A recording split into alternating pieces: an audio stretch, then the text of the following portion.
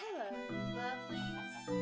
Let me tell you a story of a dramatic herbalist with audio problems. Yeah, the audio for this episode didn't record, so that is a bit of an issue, as you might imagine. So the editing herbalist is here to narrate our story today and just give us a bit of an idea of what's going on, because I got a lot of good footage without audio that, well, I need to have. So, without any further ado, I haven't fixed my audio problem, so we should not have this in further episodes. But, as you can see behind me, I have built another portal. I have made a diamond pickaxe, went and made obsidian, all off camera, and now we have another portal. I am, of course, nervous about going into the nether, but I think that it is about time for us to light her up. It's loud. It's loud and scary.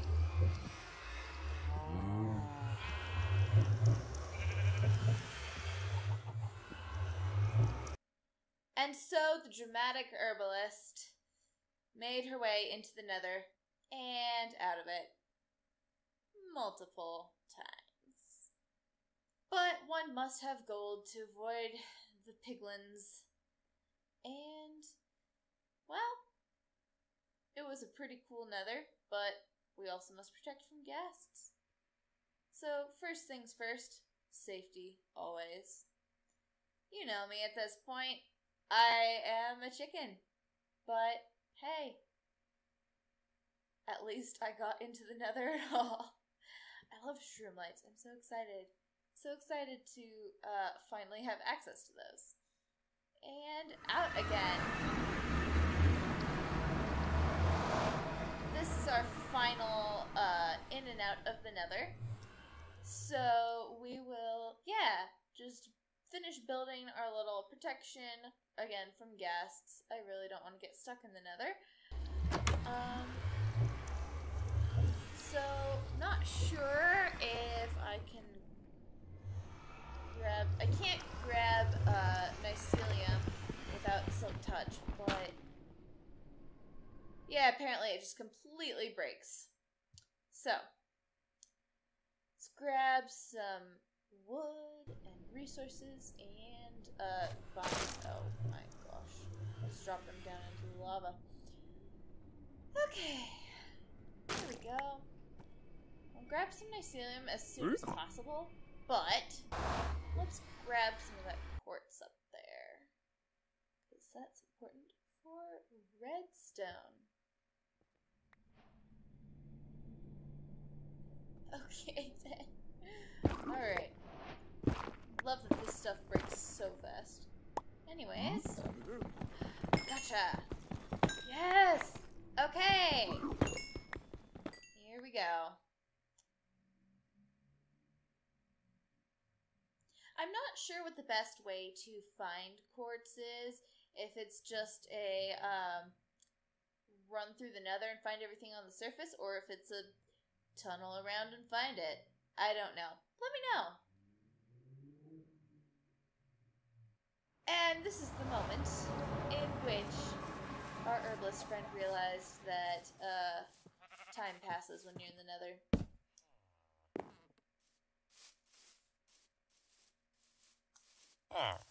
We had a little bit of on-camera work earlier, all of which did not have audio, so that's a problem. But my husband went shopping. I cannot go shopping with him.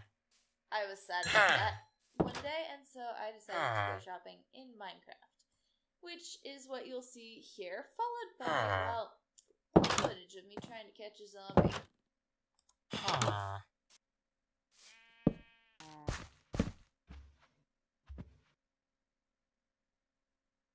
Uh-huh. Huh.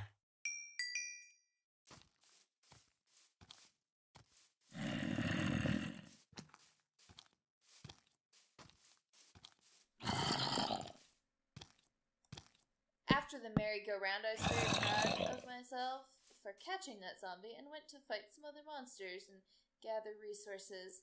It was all well and good, and I was having fun, mostly, until I realized that, well, my zombie was gone. I went and caught another one. Well, eventually. It took a couple go-rounds, but, you know, we made it. The good news is, well, he also despawned, and I had to catch yet another zombie. But this time, did it, and he took our shovel, and now he will never despawn. But now, my dears, we are back, and we are ready to try some enchanting. As you might notice, I have 42 levels, and I have diamond equipment now. So, we're going to take a quick look and see. Fortune 2. I want a fortune pickaxe, but I really want at least fortune 3. And, yeah, I'm just not guaranteed anything with that. Who wants knockback? It's good for fighting creepers, but that's about it. Give me a second. Alright, so we have some diamond leggings and Unbreaking 3, which seems pretty great to me. Protection 3 and Unbreaking 3, not bad. Let's see what we can get on our other tools now. Efficiency 4, I will take it. Yes, please. What else? Oh, Unbreaking 3 and Silk Touch. Okay. I would rather have a fortune pick, but Silk Touch is useful in its place anyways. Alright, what do we have here? Bane of Arthropods. Who uses Bane of Arthropods? Okay, fortune 3. Yeah, we'll take it.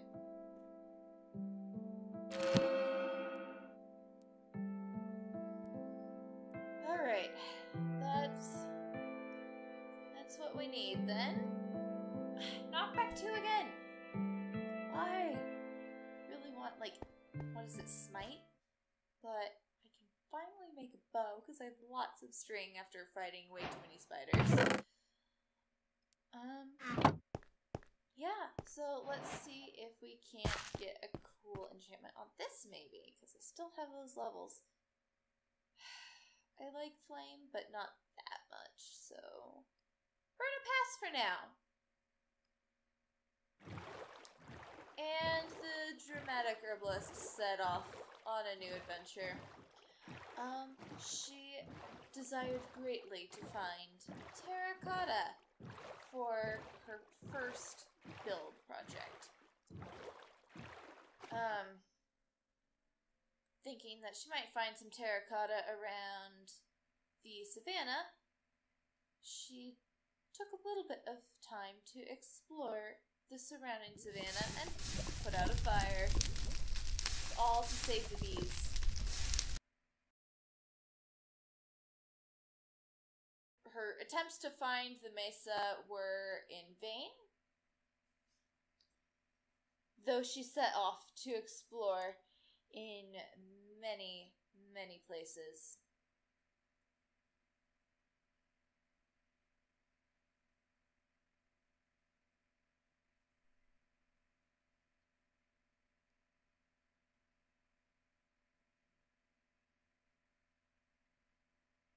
One must always explore a shipwreck, but when one is as purple-haired and scared as the dramatic herbalist, one might not always be successful.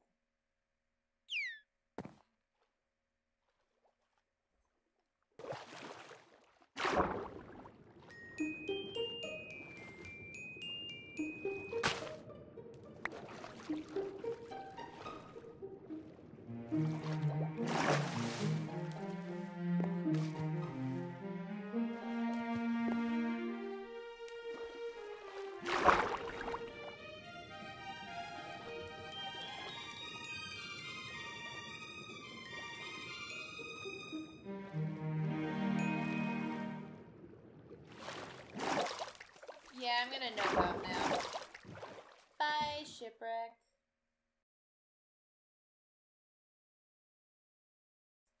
The herbalist continued to have very little luck until the moment that she saw a new sight reaching out from the night.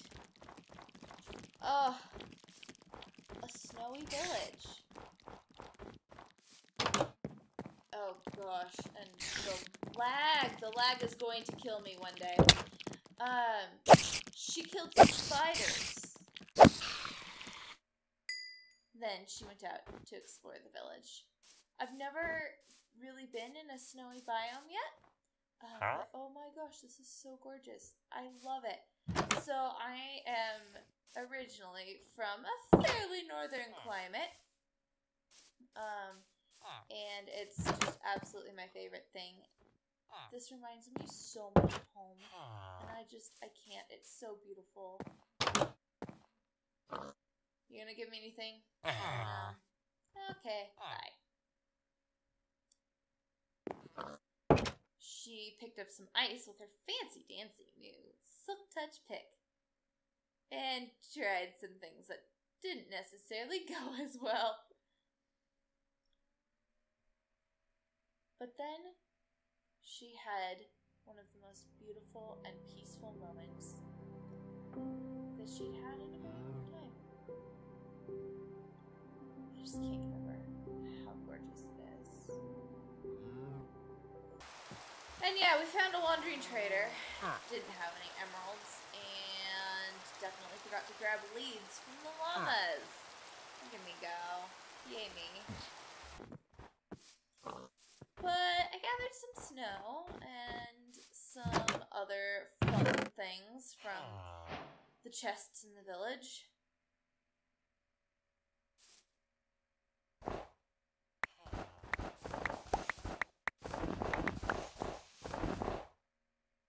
This is the most beautiful sunset I've seen.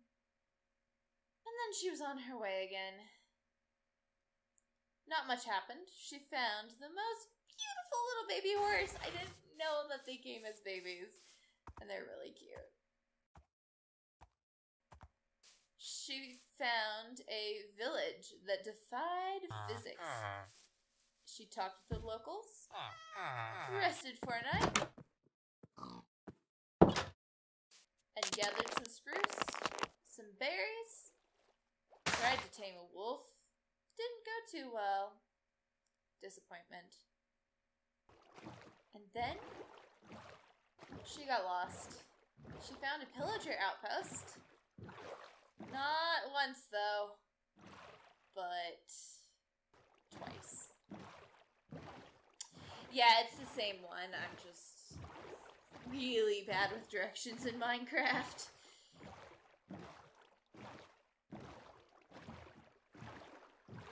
And then a familiar sight finally greeted her eyes. I know where I am now. Everything is okay.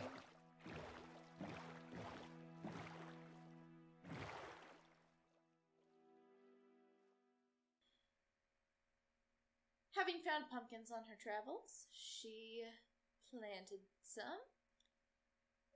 I'm excited to be able to finally do some trades with that villager who now trades for pumpkins. I like pumpkins. But I have had a plan since I can't build a house with terracotta right now, apparently. I am going to make, guess what? A kelp farm! I'm very excited. It's going to be redstoned and everything. I'm going to build it right here. So it's close to the iron farm that I tried to build that I will show later. But we're going to roll some footage along with a piece of music that has a special spot in my heart. I played it in an orchestra. So, yeah.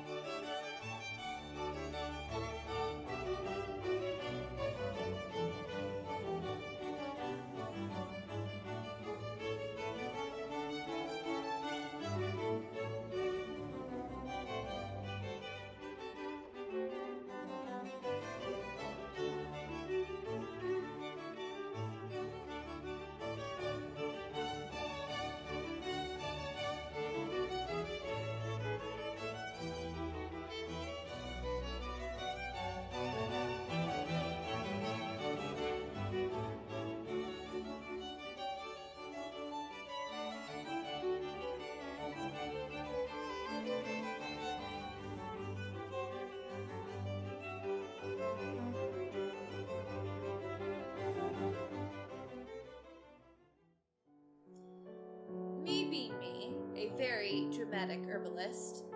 I have indeed forgotten, the most important component of making a kelp farm. The kelp. So I'm gonna run back and grab that real quick, and we'll be back in just a second and to finish our time lapse.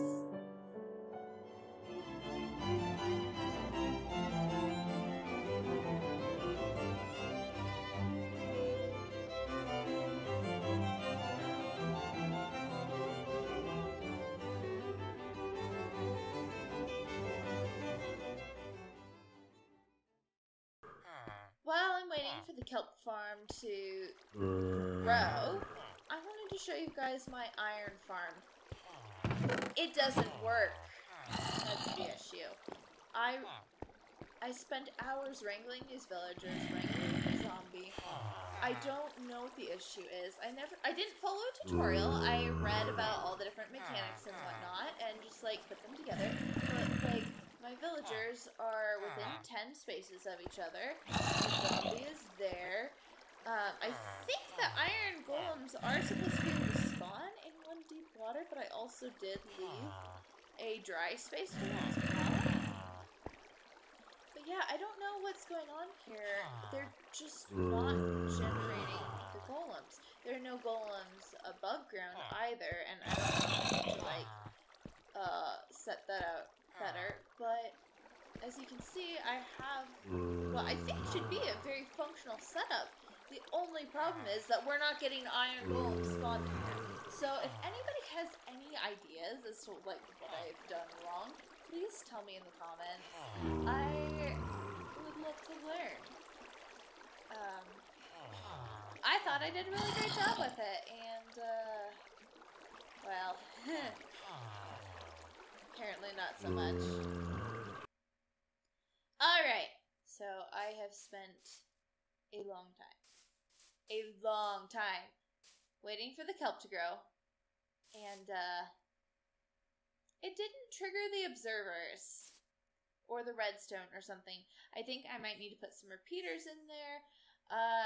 If anyone has any ideas on that, please also let me know. I really want to be able to make farms, but anyways, well, we're getting close to the end of this episode. I had something special that I found while strip mining that I wanted to show you guys. And yeah, you can see it here a little bit. It's a geode, and I'm very excited. Alright, let's go break into one of the most beautiful things in Minecraft. Oh my gosh. I can't. The sound is so beautiful. I love it so much. Mojang did great with this one. Yeah, it's so beautiful.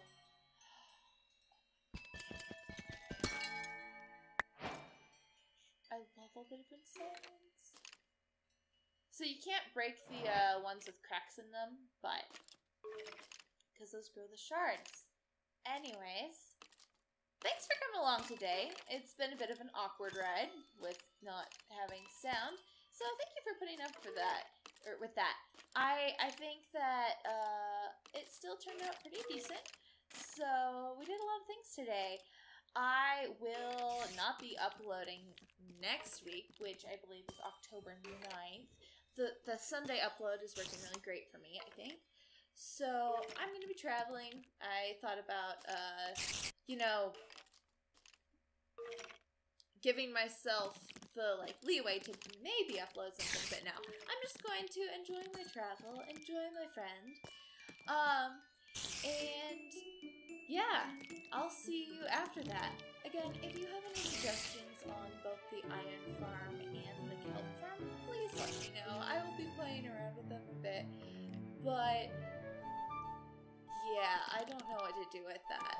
So I'm not great at Minecrafting, but some of you guys might be. So let me know. And I am excited to hear from you guys. Alright. We will see you in 2 weeks. Bye!